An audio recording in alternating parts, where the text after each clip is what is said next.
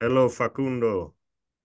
Hey, how are you How are you doing? doing? Yes, I'm really happy to be talking to you today. Thank you. Thank you. It's a pleasure for me too. I think a lot of people that have as friends on Facebook know you, but still, I would like to ask, can you give me a short introduction of who you are for those who don't, were not familiar with you? Okay, my name is Facundo Lazzari. I am a bandoneon player. I think everyone that could know me from Facebook knows me from La Juan D'Arienzo. I was playing bandoneon the last, I don't know, 17, 18 years. And I founded with one of my colleagues, Ricardo Badaraco. We founded La Juan D'Arienzo about 10 years ago. So uh, I just gave my life to tango, and La Juan D'Arienzo was the project we were working on all this time. Just one improvised question. Do you also dance? I don't know if I would use that word because Okay, it's too much. Yeah, yeah, I dance, but not so much. I don't think of myself as a good dancer, but I like to dance. Yeah. okay. Well, maybe we'll hear more about that in the interview, but let's just begin in the beginning. So, can you tell me something about your childhood, about how you grew up? You know, I grew up in Buenos Aires. I am from Buenos Aires. I'm 36 years old for now, and I didn't used to listen tango music when I was a child. My parents didn't listen tango. I got this from my grandfather when I was 19 years old. So uh, I started to listen tango when I was about 18 years old, and after 1 year of listening D'Arienzo, I started to play bandoneon. Before, I mean, in my childhood, I I didn't have any contact with any instrument and tango music. I remember I really loved music and I really liked to sing, but I was always listening rock and roll and this kind of music. Like now, I mean, I still listen this music, but they were normally Argentinian rock. What I was listening, but then I found tango when I was an adult. I was already 19, and I got this path of tango, and I started to play bandoneon, and okay, I made this my life. How did you find tango music? It's a funny story, I think, because as I told you, I didn't have any contact with tango. I knew my grandfather was a bandoneon player, but it was just that. It was not a wonderful or crazy or great bandoneon player for me because I did not know anything about tango. So I didn't have like the the measure of who was this guy. He was such a good bandoneon player. Uh, so when I was this age, like 17, 18 years old, I used to write a lot of poems, poetry, trying to write lyrics, for I don't know why, but I really like it to write this. So I wrote something to my mom, and she liked it so much. So you know how moms are sometimes. She uh, she got the book I had with all my lyrics, and she thought that maybe if my grandfather wants to put some music to one of my lyrics, we could do a tango together, and I can get a medical insurance because of the rights of the music. Such a mom's idea. So she stole my lyrics and gave it to my grandfather. Uh, and my grandfather was so respectful with me. He said, "It is not so bad." It was really bad, It was not tango at all. It was some fantasy things of a teenager. But he said, if you would like to write the tango, you need to listen tango music. So I came back home and I started to listen Juan D'Arienzo. Uh, and after that, I just fell in love with bandoneon and the music. And I asked him if he could teach me bandoneon. But after 1 year, I was 1 year listening tango and trying to write lyrics and going to his house, my grandfather, and showing the poetry I was writing. He say always like, I don't know. He didn't like it. This, but after a while, I just fell in love with the sound of bandoneon. So in Juan D'Arienzo, there is something that is so characteristic from our style. That is the variaciones. When the bandoneons play so fast, tiki tiki tiki tiki tiki tiki. So I remember I was always at night studying something because I finished high school at this moment, so I was studying things I like, listening music, and I was listening Led Zeppelin, and then Juan D'Arienzo, and then Bob Marley, and then Juan D'Arienzo again, and this kind of mixing music. And the variaciones of my grandfather were always like, wow, this could be like Jimmy Page doing something so hard, it is exactly the same. I mean, it's so hard. How they do this, And after one song was Led Zeppelin, I said, how this guy do this, like with the same feeling. So I fell in love with bandoneon, and I got into tango because of these accidents. Yes. So I'm just wondering. So it's strange to me that. So let's talk a bit more about your grandfather after this question. But it's strange to me that you can be from such a family, and then the generations are just not connected with each other. Like your grandfather was just doing his thing, but then his daughter, uh, or your father. I mean, I don't know whose Yeah, side it was, my but my father. yes, they are not connected to that, and you are like a porteño. You don't really know about tango either. I mean, it's so crazy to me sometimes how that can exist. Yeah, yeah, yeah. It was. I am the only one from the family, from 8 grandchildren my grandfather had. The only one that get into tango. I mean, that felt interested in him and his work. It was such an accidental thing of life. It was not because I had any. I don't know. It was not mandatory. I just decided to do it. I was grown. I mean, I was not a child. Uh, but I think it was. I think not just in Argentina, but everywhere in the Western world. I think in the '60s were a huge break between the generation of my parents and my grandparents. So they just started to do all the opposite things, and tango was in this equation. Like tango started to be from '60s and '70s the music of the old people, because they started to listen tango, not tango, like rock and roll and this. So TV shows and everything started to be focused on young generations, and tango started to disappear. Um,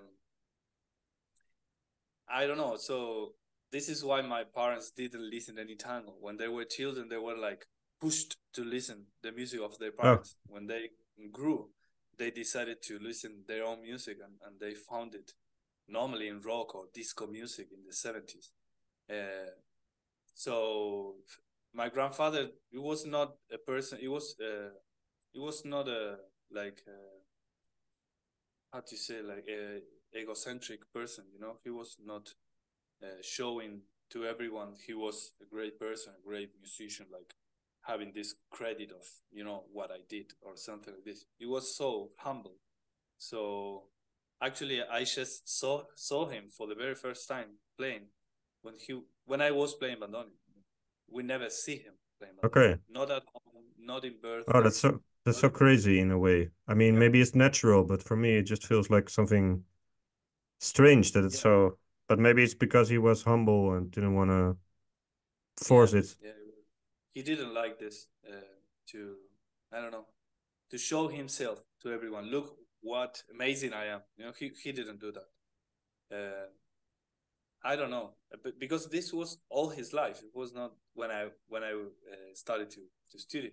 I mean, he was so old at this time, but when he was young, it was the same. I mean, he was not going to play bandoneon in a birthday party or something like this with my family, like intimate. Uh, I don't know why, but it was like that. So nobody knew anything about this guy. he was he was our grandfather, but he was not a musician, not a great bandoneonist. He was not an author. He was not a composer. He was the grandfather. It's just that. So I found I had a grandfather, and on him I found a friend. I found a teacher. I found a colleague. I found a lot of things. Finally in this person. It was kind of I don't know, super wise person for me because he was so old and I was so young, and we used to fight a lot Yes. because I was 20 years old. He was 80 years old. Like just two different worlds in our minds. So we and I was not. I think I didn't respect so much him just because it was him. It was my grandfather, so I had a lot of confidence to, I don't know, to contradict him or think different. And he was like, it was so hard for him to bear me. Yeah. Yeah, but that's also love, right? Yeah. I miss him so much. Yeah. So because he died, what year? 2009, He died in 2010? 2009. Yeah. Okay. And you started in 2008. I started to play with him in 2008 in Juan D'Arienzo Orchestra. I started to study with him in 2006. So after 2 years, I started to play with him. And I played with him the last year of his life. And after that, I started to play with the musicians from his work, his orchestra. We make a quartet. And I continue learning a lot about the style with his colleagues, the piano player, double bass player. They were wonderful friends of him and my friends too. There were two like grown people, old people, like 70, 80 years old. So I got a lot of knowledge from them during these years. It was actually really nice to share. Okay, let's return to that later. Let's now just return to the question, who was your grandfather? Just for people who are not that familiar with the music, the history of musicians. Yeah. So what did he do? He was Carlos Lazzari, my grandfather. He plays bandoneon, and he played 25 years with Juan D'Arienzo since 1950 to 1976. And after that, he continued doing Juan D'Arienzo style with the quartet, Los Solistas de D'Arienzo. It was so famous in the 70s and 80s here. And then with Orquesta Juan D'Arienzo to do big trips to overseas like Japan, Europe. But my grandfather, before to play with Juan D'Arienzo in 1950, he already played with Canaro, with Caló, with Maderna. He was playing in the best orchestras in the 40s when he was like 15 years old. Like he was actually really young when he started to play with Caló. It was funny because Sorry, in the 40s. What year did he start? Do you know that? He started to play professionally with Miguel Caló when he was about 15 years old. I'm talking about the 1940, something like this. Okay. So at this moment, the orchestras used to play in cabarets, So my grandfather was 15 years old. He was not underage, so he couldn't go there. So he played very well at 15 years old. He was already conducting an orchestra in his neighborhood, like a children orchestra, these kind of things. He was called to play with a professional orchestra for money. It was money involved there. And he got just one order from the conductor. And it was, if the police come in, you have to hide yourself under the stage. I mean, it was not important how he played. He was a child, but the police can't find you here with short pants, you are underage, so you can be here.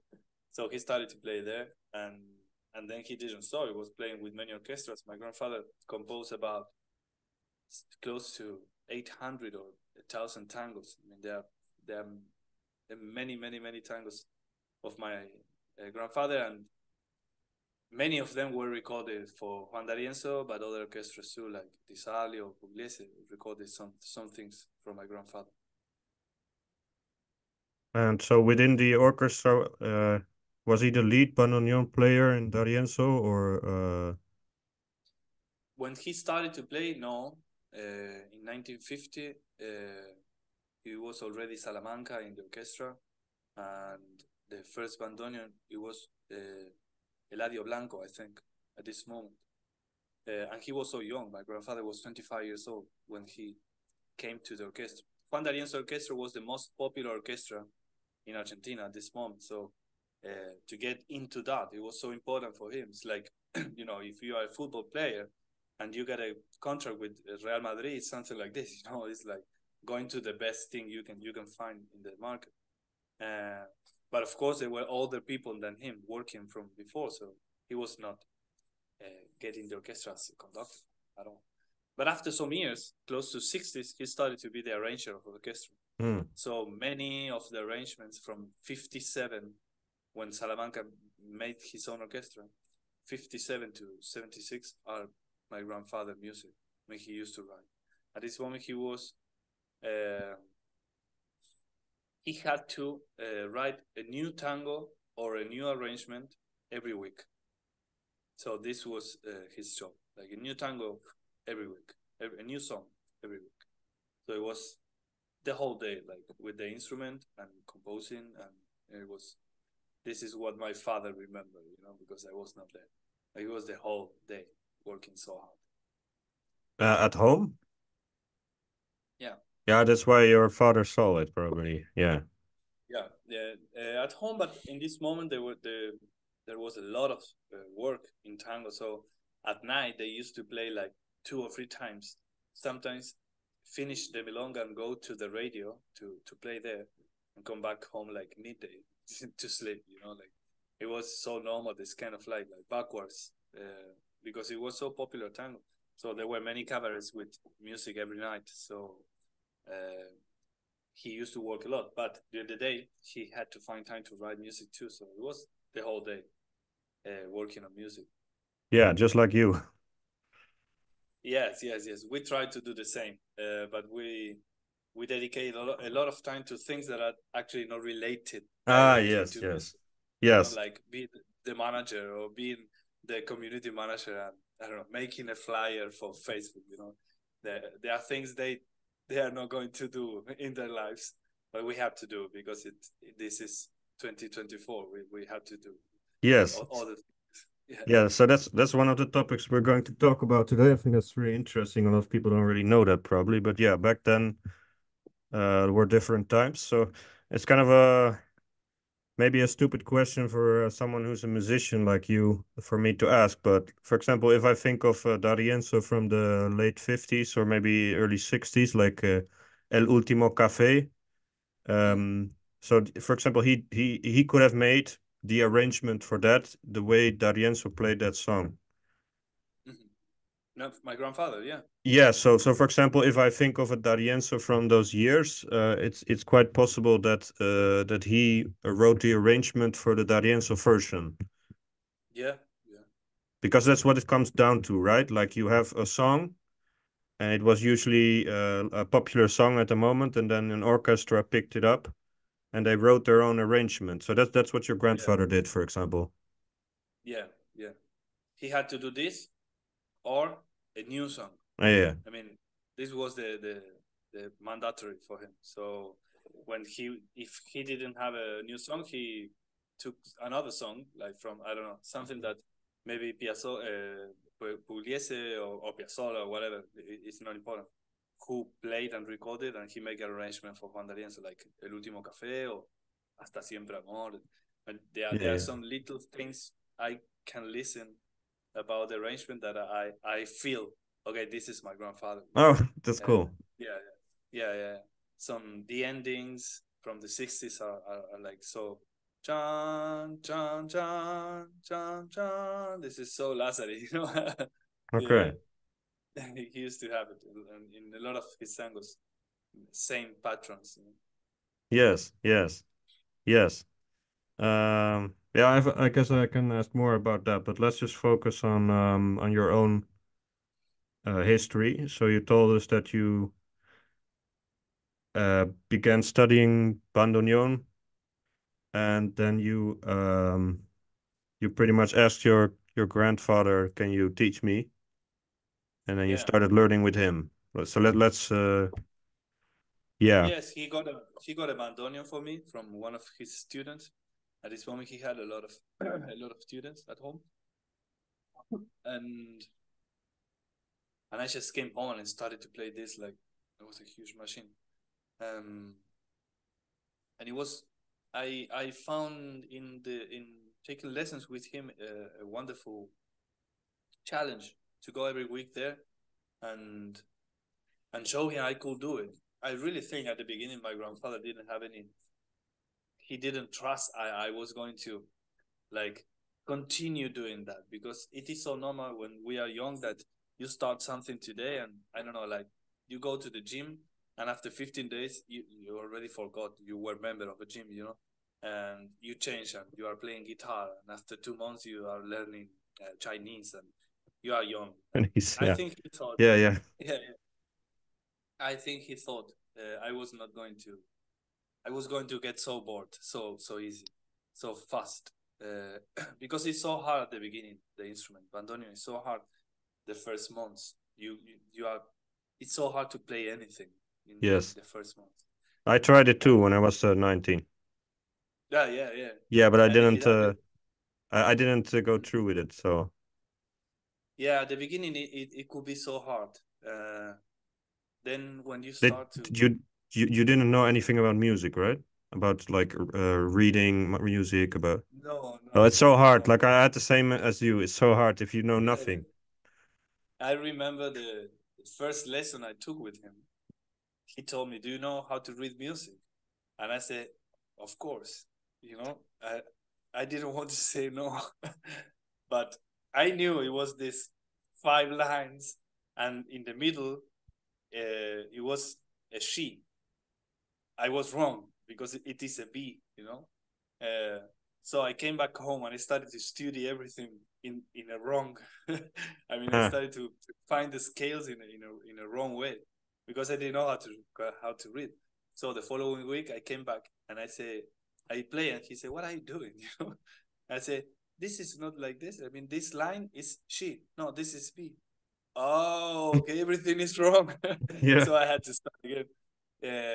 So I really didn't know anything theory, harmony. I didn't know anything, and this made it so hard at the beginning.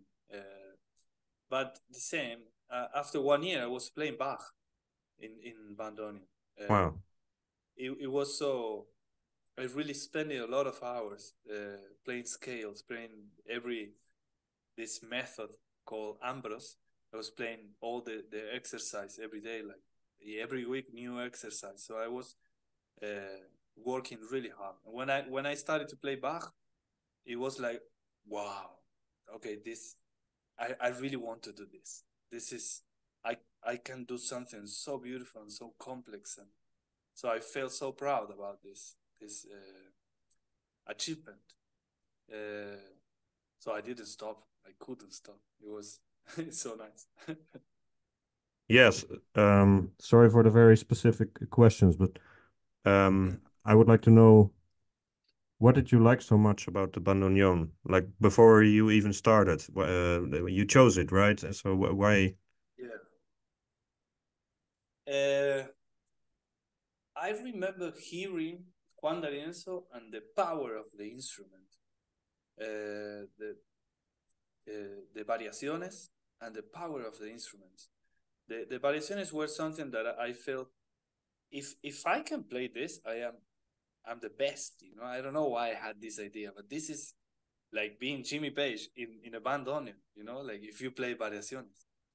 Uh, I could play guitar too, but I don't know. I had my grandfather and I was listening that answer. I felt when I started to listen tango when I was 18 years old.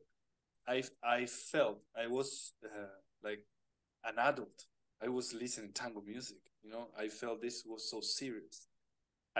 My mom told me many times like she was walking through my room and she listened tango and thought thinking uh, herself, you know, like, what is this guy doing? You know, like, why he's listening tango music?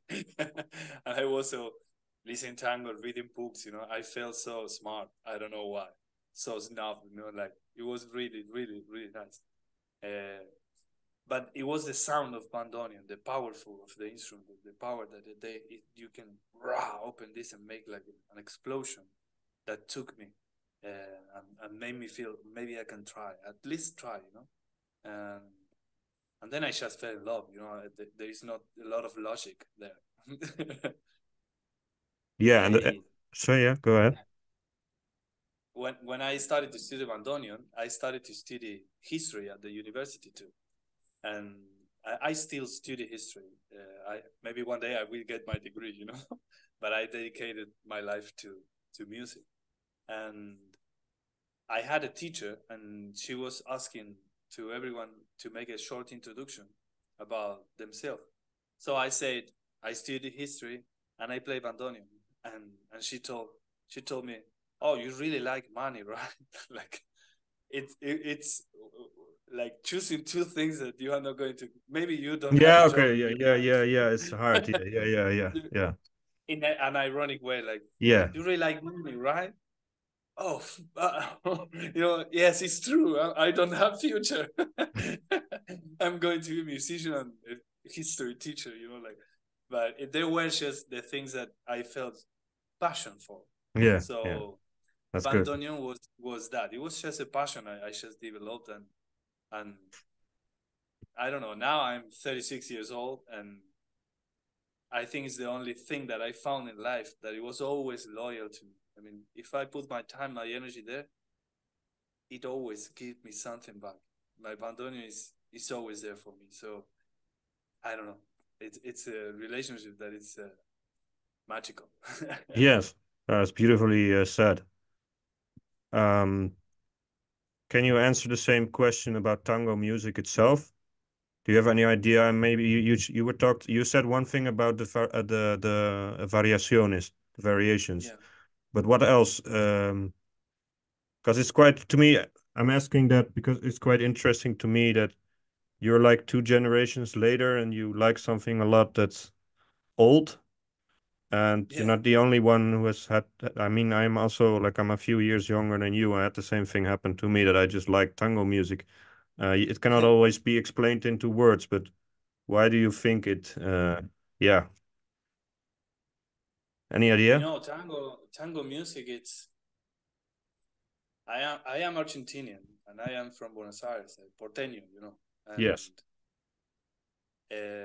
tango music is the most clear picture of us we have here. So when you get into tango, you get into yourself because you can just see your grandparents there walking on the street, like not listening this music. They didn't have like Walkmans in the 40s, you know, like, but this music is their sound.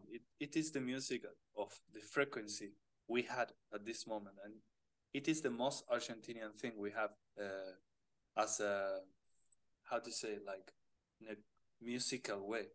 Uh, at this moment, if you listen to music on the 70s, tango started to be something that I feel it is not trying to make a picture of us, like a X-ray of our culture. You know, tango is something that you can see. It is from another time. If you want to go to 70s and try to figure how people was in Buenos Aires at this moment, you need to listen rock and roll. You're not going to listen tango music. Uh, but tango, it is this picture of Argentina and Buenos Aires from the 40s, from the 30s, from the 50s. You can really see it there. And I have not just, I mean, my grandfather was a bandoneon player. In my mom's side, my grandparents were milongueros, you know, that they met in milonga. They were dancing tango all their lives. Not professional, but they were milongueros. And when I listen Juan D'Arienzo, I can close my eyes and see my family. You know, it is us. And I found this with Juan D'Arienzo and with Troilo, the first years of Troilo in the 40s. I can just see how we were, how we are. I can see my grandparents, my uncles, everything. You know, it is the way we talk, the way we behave, the way I do this with my hands when I'm talking now without in like instinctively. You know, it is this is so Italian, it's so Spanish, it's so there are many things that are mixed in tango music, you know. So when I found tango, I just fell in love because it's in a way like fall in love with yourself, with who we are. It's so important to listen to the lyrics, to understand the moments, you know, to go there. But for us, it's so easy because it's how we talk. It's always telling stories about us. Yes. So to go back to the years that you learned music, so you were able to study for 3 years, I think, with your grandfather, or Kind of, yeah, yeah, kind of like 2 years and a half, 3 years, 6, 7, 8. Oh, yeah, maybe more than 3 years. Yeah.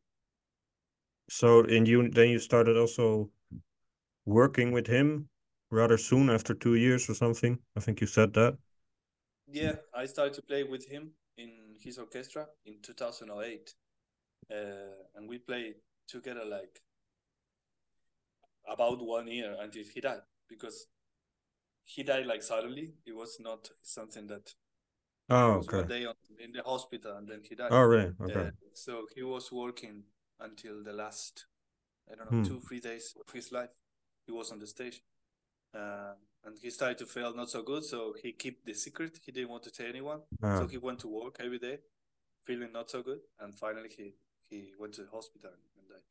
So during all this time, we were working together, and after that, I started to play with his musicians in a quartet and the orchestra at the same time.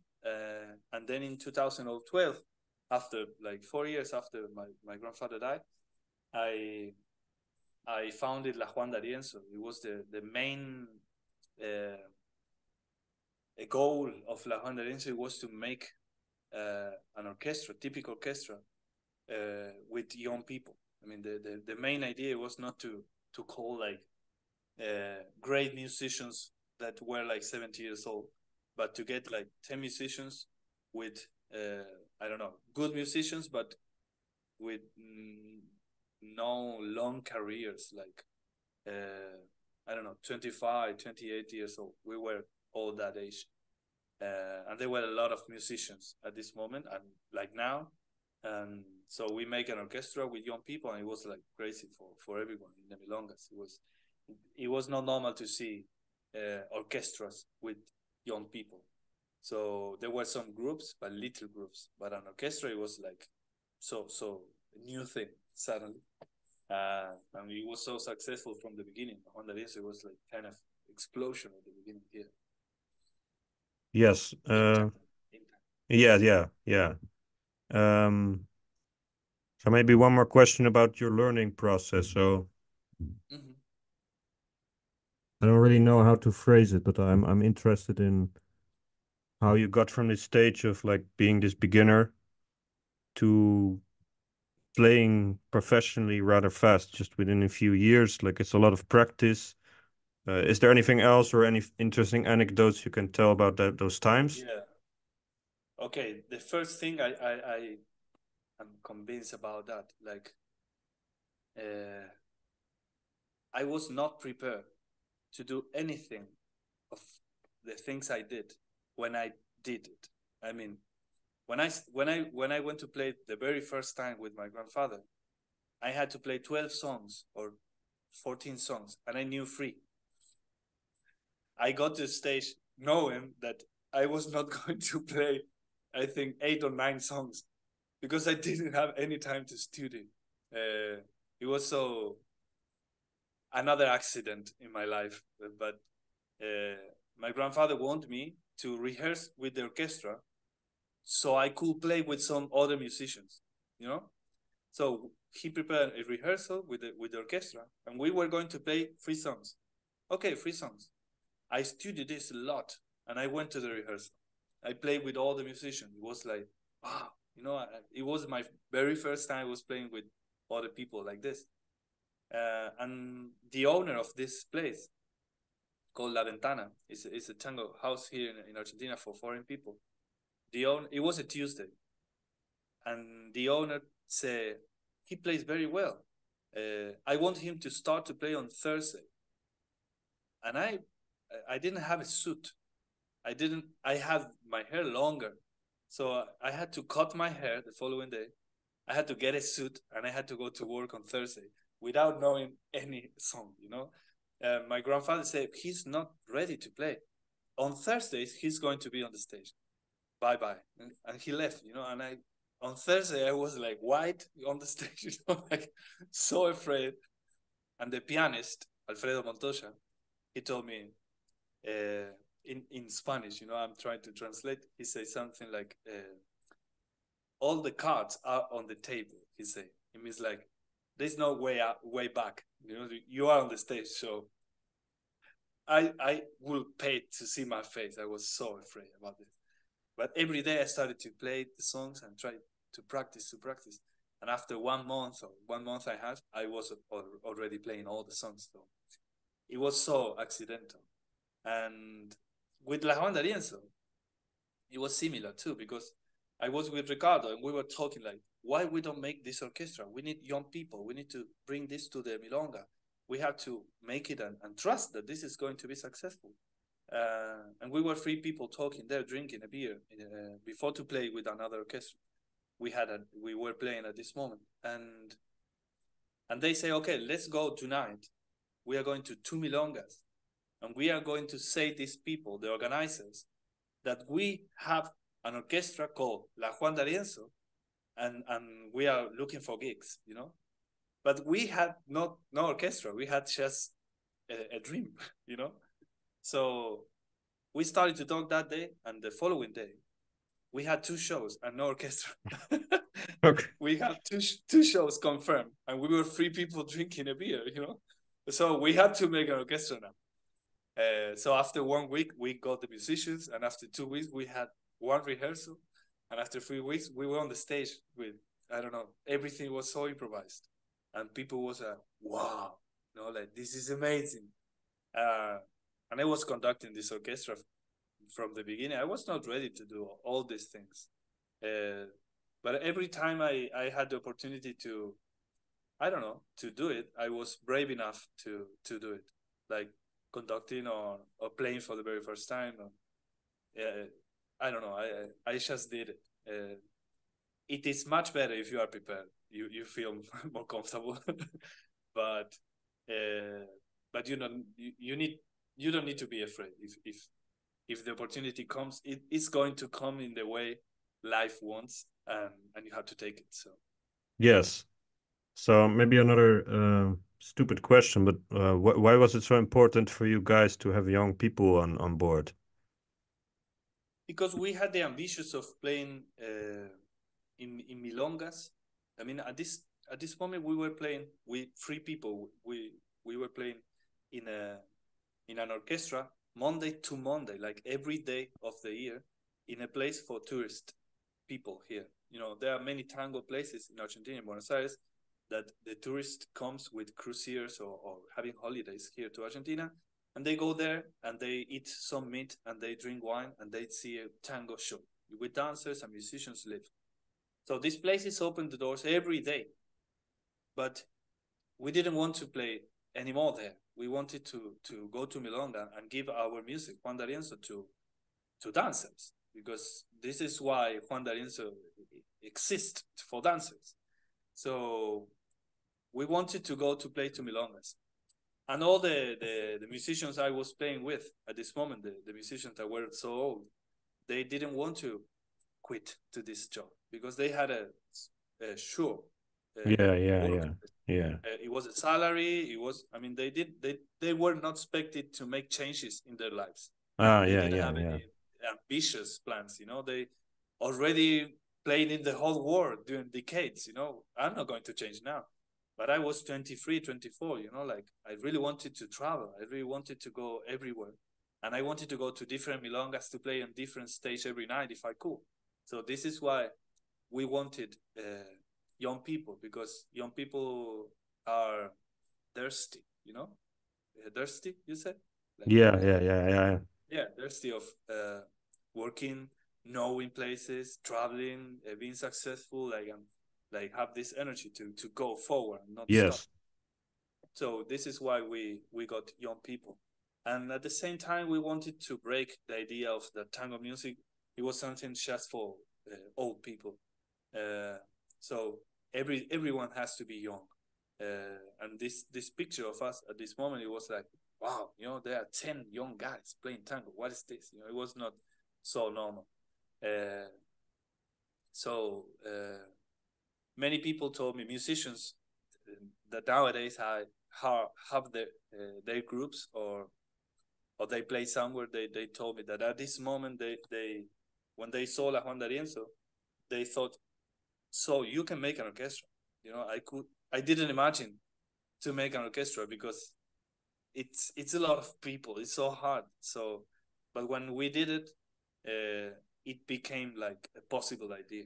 So they started to be a lot of young people orchestras, like big orchestras, like 10 people, 12 people. It was not normal at this moment. I think it was maybe one, maybe just one. Now they're like, I don't know, 10, 15, all with young people. Yes, it's good to be a pioneer, right? Kind of, yeah. I like to think that we open some ideas to other musicians to arrive, to be brave to follow these ideas, to make an orchestra or play some styles, like, okay, like Pugliese, let's play Pugliese or Troilo or whatever. So I like to think that La Juan d'Arienzo open a bit the way of these plans. Yes, yes. So one more question, last question about your granddad. So in the beginning he seemed a bit skeptical, but do you feel like he was impressed with you in the end? That he appreciated how his legacy would be inherited by someone instead of just dying out, because sometimes music genres, they just die out because nobody does anything with it. But with tango, it still works now because there are young people playing it. So it's a bit of a suggestive question. I'm not sure if it's even true at all, or I'm not sure if you even find it important as a question, but it's just what I feel that would be appropriate to ask. My grandfather was he was so, I don't know how to say this in English. Like, when people is so serious and so, like, he was a grown person. He was 82 years old. So he was always so serious and so calm and so, I don't know how to say. He was not someone that was going to express a lot of feelings. This is what I mean. It was so hard. But I learned to see, between, I don't know, patterns we have when we talk, when we laugh, this kind of things. I started to knew not just my grandfather, but as I told you, like, I started to be his friend. I started to be his colleague. I started to play every day, Monday to Monday, with him during almost 1 year. And we came back every day together from work to his house, and then I continued to my house and talking a lot about politics, about religion, about I don't know, many things, about music, of course. So I started to find this guy. It was one day that it was actually the day, because then everything started from there. I told you I had this rehearsal that I knew 3 songs, and finally I got a job. Okay, my grandfather had a tour, little tour, like 2 weeks. I think it was in Holland, 2006, 2005, something like this. It was in Holland, in Amsterdam, and some little places there. He went to play there, and so he told me if I could go to the library to make copies of all the music, all of the orchestra. So there were like 30 songs for 10 instruments. It was like kind of like a ton of paper I had to copy. And this moment, it was not like home. Like now you home have your printer and you start to print. I had to go to this place to copy everything. I took like 5 hours copying the music. So I was playing a lot of Bach and a lot of arrangements. but I didn't have any music from Juan D'Arienzo, orchestra Juan D'Arienzo. So I told the guy in the library, from this song I want 2 copies. From this one, just one. From this one, I want 2 copies. So I started to take music for me. Then I gave all the music back to him, and I got like 6 songs, something like this. So I studied 3 songs, and after some weeks, I went to his house, and I said, Grandpa, I want you to listen to this. And I started to play the variaciones of Juan D'Arienzo, La Comparsita, Loca, Hotel Victoria, this kind of famous songs. And he started to laugh so much. Like, I think it was the first time I really saw him like happy about what I was playing, you know? Like, and he said this, like, when do you want to start to play with orchestra, you know? Because I was actually playing his music. Oh, come on, you know, I'm not ready for that. I'm not ready for that. So after that, that movement I did, he told me he wanted to make a rehearsal with his orchestra so I could play these songs with him. And after this rehearsal, I was working with him. So I think this day when he was laughing, like so happy because I was playing variaciones, I think it was the time he actually directly showed me that he was proud about what I was doing. Then when he died, his colleagues told me that he was always talking about me. You know, he was always saying, "No, my grandson is playing very good. You know, like I can't believe how he's improving so fast, but he can play Bach in 1 year or this kind of thing." Like showing I was so proud about me. But he was not going to say this to me, you know. But he was talking about this with some colleagues. So when I got this, I felt so, you know, like touched too, because it was so hard for him, I think, to show this, I don't know, tender words or this kind of things. He was not this kind of person, but I know he was so proud, and I hope he is, you know, because we were doing so much for his music.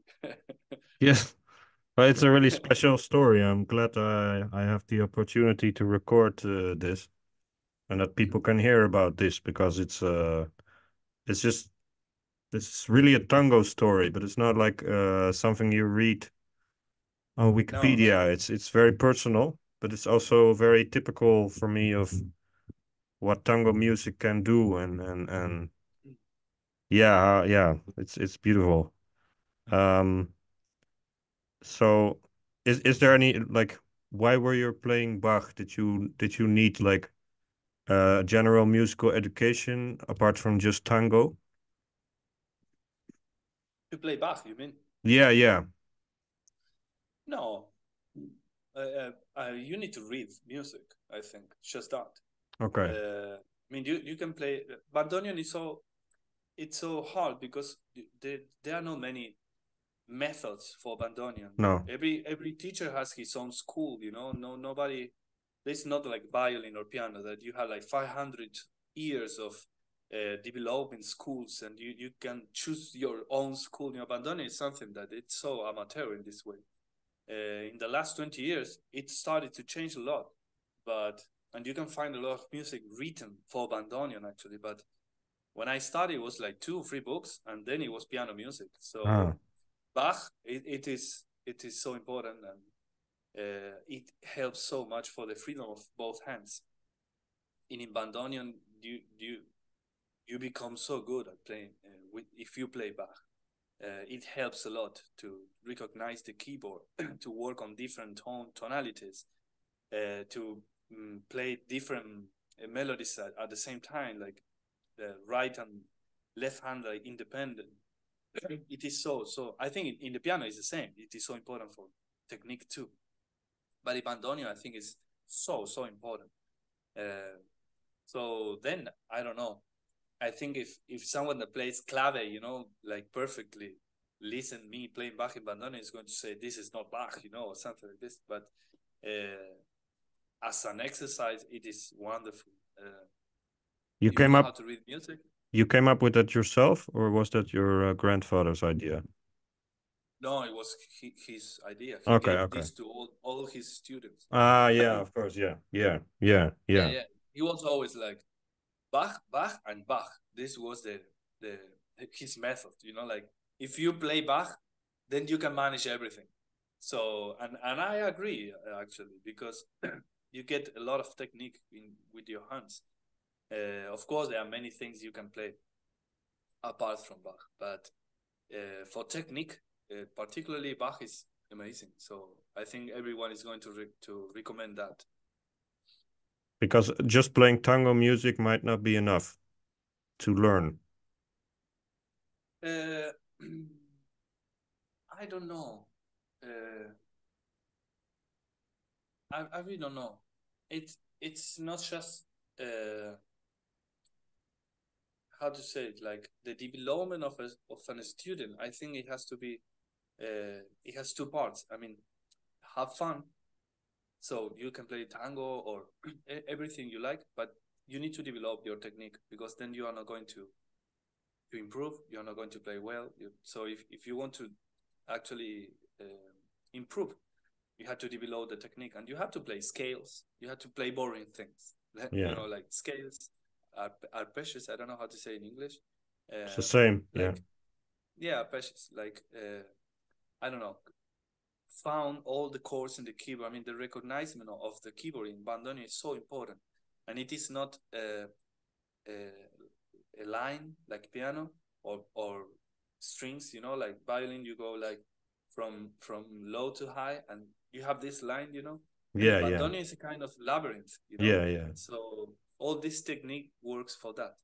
Of course, there are musicians that in bandoneon on any instrument that they learn to play what they want, without any theory, without any studio, like listen. But it is not what a teacher is going to tell you. Like just enjoy. You know, if you go with a teacher, they are going to give technique, scales, arpeggios, Bach. I don't know. Find like there's another book called Hanon for piano. It is so popular for pianists when they are beginners. It's like these kind of studios, you know, like working on the scales in different tonalities. We were always working with this, and this is so necessary for the instrument. Then you can use all this knowledge you have for playing tango or what you want. Yeah, it's interesting, right? Because people who are not very familiar with music, they just see you playing on a stage and they see, oh, that's really like skillful, but they don't really understand how much work goes into actually getting to that stage where you can play so well, right? It's like hard work. Yeah, yeah. And for you, there was many days, full-time job kind of thing to 8 hours a day just Yeah, to get there. Yeah, it's very interesting. yeah. At the beginning, it was like this. Yeah. So you told us that you began with the orchestra. You actually told me before the interview, you told me that you actually have the rights to the D'Arienzo name. I didn't know it was so formal. Yeah. Can you tell me how that happened and what it means? When Juan D'Arienzo was in the last years of his life, in the 70s, he decided to play chess in television at this moment. And he told my grandfather to make a quartet. And he did this quartet with two singers, with Osvaldo Ramos and Alberto Chavo. And they did a quartet called Los Solistas de D'Arienzo, because Juan D'Arienzo gave to him the right to use his name. So he could go to the rest of the country, different clubs and places, like little towns, playing and bringing Juan D'Arienzo's music with the original singers and the original musicians from the orchestra. I mean, they were the first bandoneon, the piano, the double bass, and the first violin of the original orchestra. They were the soloist, you know? So with the two singers, and Alberto Chagui was so loved everywhere he went. He was such a loved person.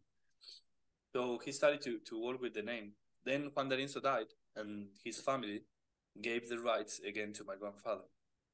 And he was working with Los Solistas de D'Arienzo and Orquesta Juan D'Arienzo. When my grandfather died, my the uh, owners of the rights. I mean, the owner of the rights. It was the wife of his brother, because Juan D'Arienzo didn't have any children, so the rights came first to his brother and then to his wife.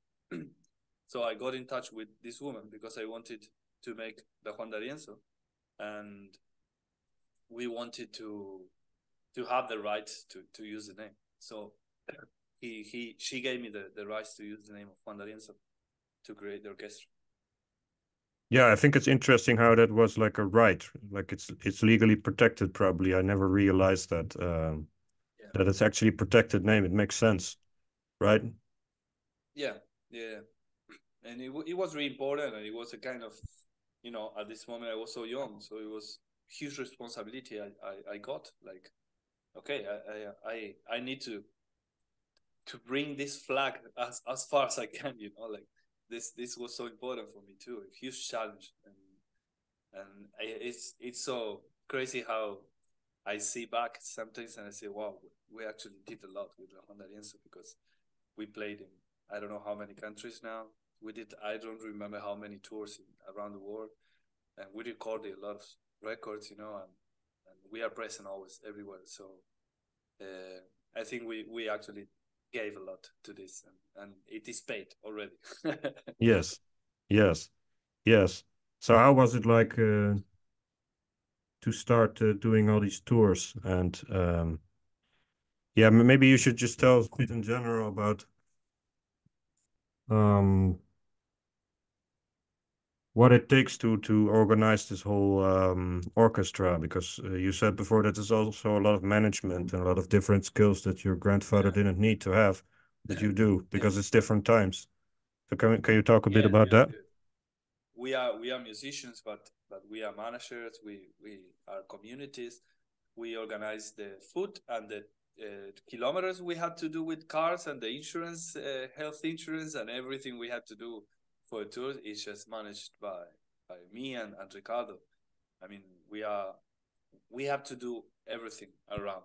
So planning tours is really hard because we are 10 people.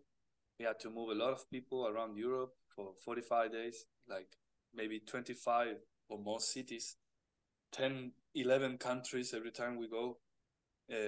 So there's a lot to organize. It's not hard. It's not easy. It is so hard. It's so physically tiring to make tours, and we have to be so prepared for that. It's not an easy thing. Um, so it's not just being a musician. I mean, the music and the stage is the part that people see, but behind of this, of course, there is a lot of shop, and organizing tours is it's so hard.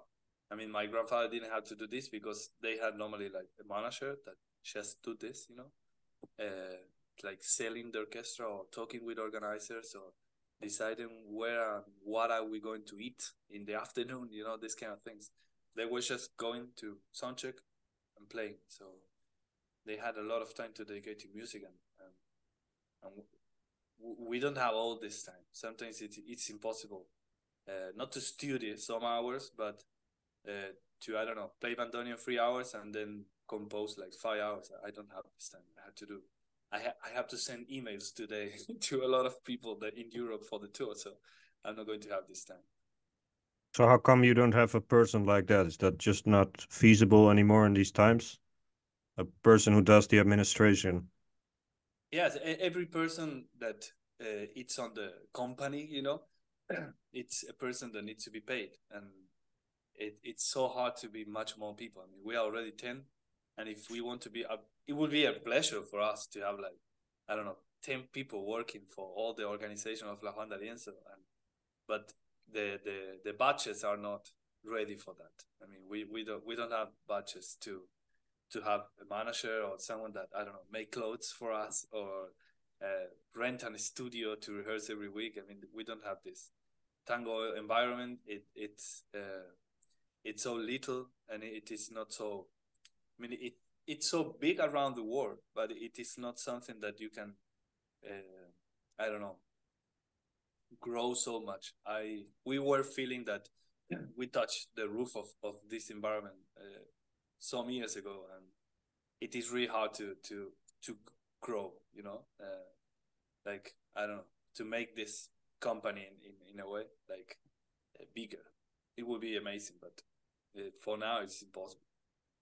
Yes, but you also told me that it's also the reason why, for example, you learned English, and you like you told me before the interview that it's also actually challenging you all the time to grow. It's never boring because you need to do so many things and arrange so many Yeah, things. yeah. You need to. It's like what I said at the beginning. Like I was on the stage, and it's not important how afraid I was. I had to just stay there and play. And sometimes you have to face a lot of challenges. Like learning new languages. Like that it. I don't know. It's mandatory because you start to travel and you have a sound check and you can't communicate with the people that is the sound engineers, for example, and you need to speak English at least.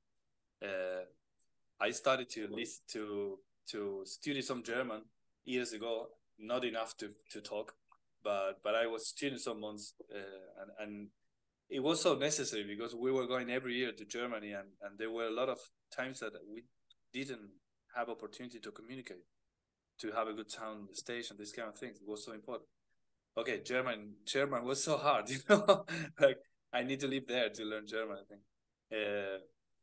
But English, for example, it was a necessity for me to talk, to work. It was so important. But yeah, it also made you grow in all kinds of ways, like to have all this Yeah. responsibility for so many people. Yes. It's not just that. I mean, the talking with a sound engineer, but everything related to, I don't know, let's say like flights or emergencies you can have in a tour. Yeah. You have to talk in English. I mean, you're not going to communicate in Spanish everywhere. So if you are in Sweden or Germany or England, you need to make an emergency call and you have to speak in English at least. So it was a necessity. But there are a lot of things that we had to face in these years. Like normally we could do everything very well. It was just one time when we couldn't fight. It was a pandemic. We were on a tour in USA, and we were like, I don't know, like escaping from a lot of obstacles to continue with this tour because we needed visas for Canada and we didn't have them, and we had to go to Washington. I mean, Ricardo flew to Washington to make visas there, while I was giving a workshop in Texas, and playing there without him. And the following day we met in somewhere. So everyone was traveling around USA to fix things. It was so hard. And finally we got it. And when we were in Canada, after this wonderful festival in Montreal, we had to come back to USA. And I told Ricardo, I really think we are unstoppable. Like nothing can stop us. We can manage everything. I can't believe it. And after some days, the pandemic started. It was bigger than anything I saw before. Like, okay, we had to come back home. We can do nothing to this. Yes. Yeah, we had to come back rushing because the borders were going to close. And I remember that to say, we are unstoppable, man. And after some days, we were changing the tickets in Los Angeles to come back to Buenos Aires. Yes. Okay, this is bigger, Yes. but I think it was the only time we had things to manage that we couldn't, because it was actually the first tour we did in Europe. We were talking with Ricardo. He said, I have a friend that he's a priest on a church here in Argentina. Maybe I can talk to him, because it would be amazing to go to Rome, to the Vatican, and have an interview with the Pope. And I was listening to him, like always, like, okay, he's talking seriously, you know, like, yes, it would be amazing. How can we do it? So we need to do this and that. Okay, let's do it, you know. And we got it. I mean, we got an invitation to go, and we shake hands with the Pope in the first tour we did. We took a picture, you know. We played some bandoneon to him. It was just, of course, 2 minutes we were with him. We shake hands and say, "Oh, Argentina, you know, I love tango. What do you prefer, Juan D'Arienzo?" "Oh, yes, Juan D'Arienzo, Juan D'Arienzo." So he's Argentinian. So it was really, but every time we had dreams, it was like, "Hey, let's do it." You know, and we could. I don't know. I think we are so unconscious, and this is a kind of a positive thing sometimes. Yes, yes, yes. So let's And use. Was there anything else you wanted to add to that? um, I don't know. I just would like to invite all the people to search and listen our music. They can find everything we do in Spotify, and YouTube, and Instagram, Facebook. You can follow us. This is so important for us, and listen our music. And we are going to come back to Europe now in May and June. We are sharing our shows and gigs everywhere there in Instagram, so you can find all the information there. We are going to play about, I don't know how many shows we have, like 25, 28 shows in about 35 days.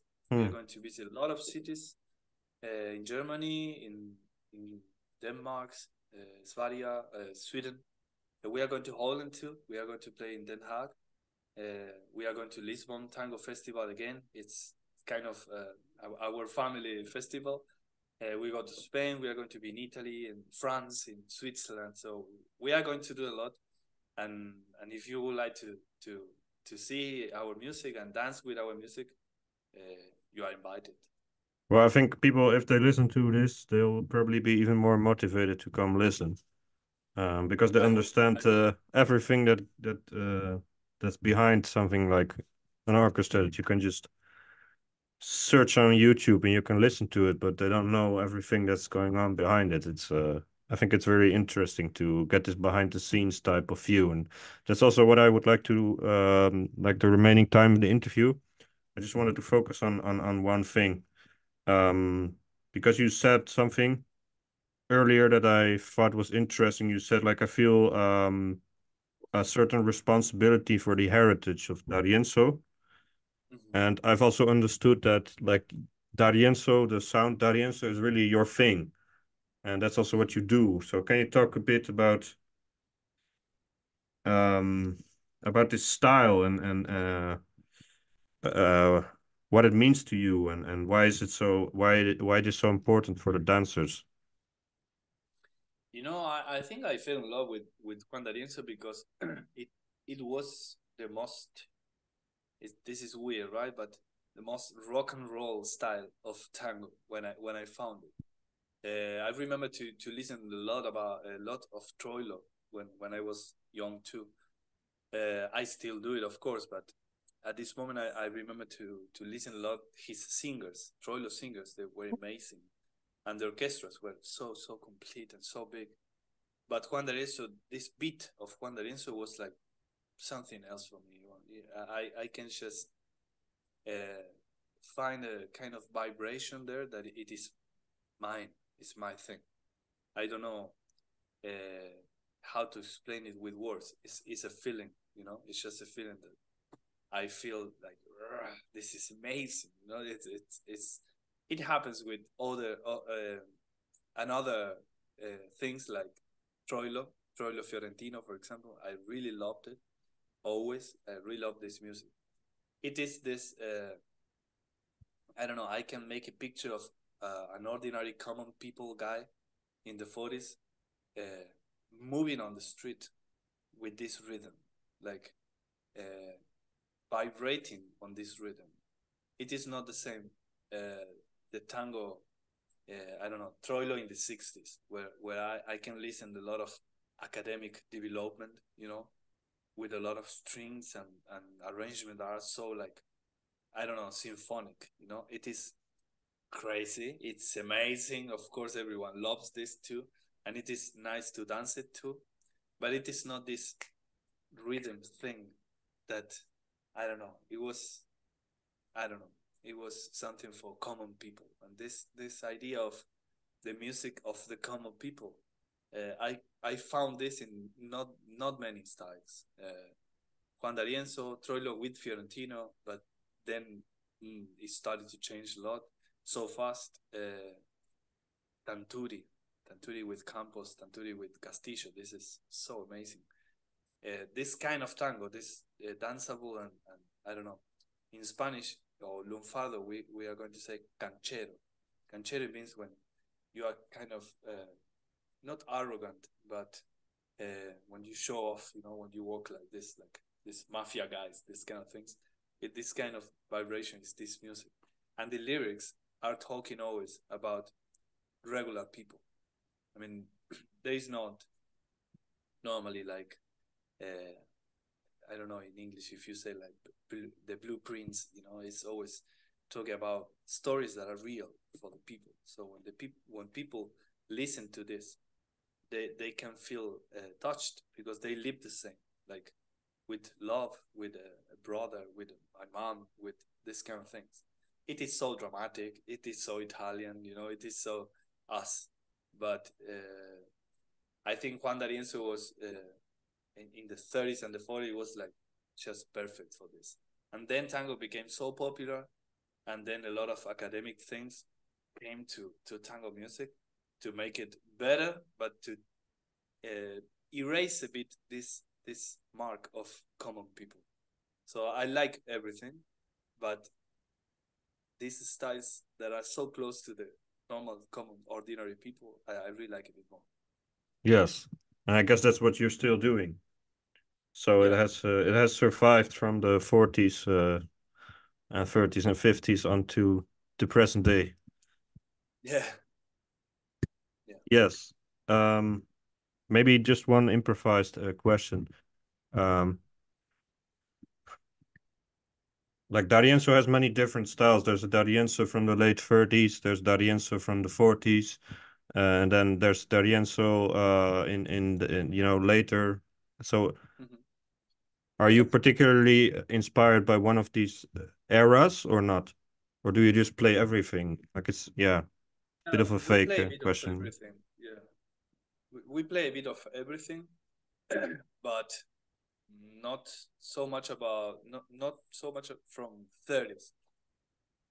It's the 40s. I think is when the orchestra found a development sound in this style with Salamanca in the piano, and this is the sound that I think everyone is going to try to play when they play Juan D'Arienzo, and the arrangements are more related to this or to the 50s and 60s because I I work with the original music of my grandfather. I mean, he had all this music, so the arrangements are from him. And then I wrote new tangos. Like Juan Deniso played some tangos that are mine with lyrics and music and some arrangement or these kind of things. But I think since 40s, the orchestras started to have better sound, better musicians, better sheet music, So I think 40s and the late 60s are the best for me. The late 60s, maybe with the new technology for recording, the bandoneons and the orchestra sounds like explosive. Like I really love it. It's like, wow, the sound is so like compressed. I don't know. It's so nice. And the 40s with depending with singer, but I don't know, Maure, for example, these kind of things. I don't know. It's so hard to make something better and more beautiful than this. It's so beautiful. Uh, and Valdez, for example, in the latest. This is crazy. And how they could keep the style in the 60s after all the development of orchestras, it is so hard. And they were working a lot to have like different kind of singers, like romantic singer, but at the same time early 30s and 40s singer that talks about teeth and knives and this kind of things. So they continue doing everything. They didn't change to something Mm-hmm. like, okay, tango, it was in the 30s and the 40s, was something a bit like dark and border. And in the 50s, every family was dancing tangos in clubs with children, so it was not the same. So everyone started to make something more for the whole family. And Juan Lorenzo kept this Alberto Echagüe sound with Lunfardo and thieves and this kind of stories that were like people that, I don't know, have fights on the street, this kind of things that actually people love to hear at this moment. Like my grandfather, he always talked about Alberto Echagüe. It was so loved. So I like the whole thing in Juan D'Arienzo, but there are things in the early 40s and the late 60s that for me are like, wow, this is crazy. I can't believe it. Yeah. What is your favorite song? Oh, I really don't know. I change all the time. Okay. Yeah, yeah, yeah. I now I can say Bar Exposición. I think the version of Juan D'Arienzo is one of these explosive things that I don't know. I can't believe it. I think it's so hard to make this. It's so nice. But in 2 weeks, I am in love Oh, you with may this. have another Yeah, opinion. yeah, Okay. yeah, yeah. Well, it's I could have asked many more things, but I think this was an interesting conversation with some specific things we talked about, and yes, I'm happy how it turned out, and yes, I think people will really enjoy this all this inside information that's in this interview. And that's of course the most interesting part about interviewing a musician is that you get to all these insights you don't really read on the internet all the time. Like it's not really very common. It's just yeah, I like that. Yeah, yeah, yeah. It's but I think it's the most beautiful things to talk because all the things that you can find on a stage or I don't know on a movie or a book has a story behind that. It's how this was done and it is so easy for me to tell this because we have a lot of anecdotes to tell. So every time I have to talk about the Juan D'Arienzo or this story, different kind of things come out and it's so beautiful for me too. I really enjoy it. Yes, yes. So thank you for today, and I hope to meet you in person at some point. So let's see how we can make that possible. But it's yeah, it was really interesting to meet you, and well, thanks for the conversation. Oh no, please, it's a pleasure. Thank you very much. And of course, I would like to see you when we go to Europe too. Yes.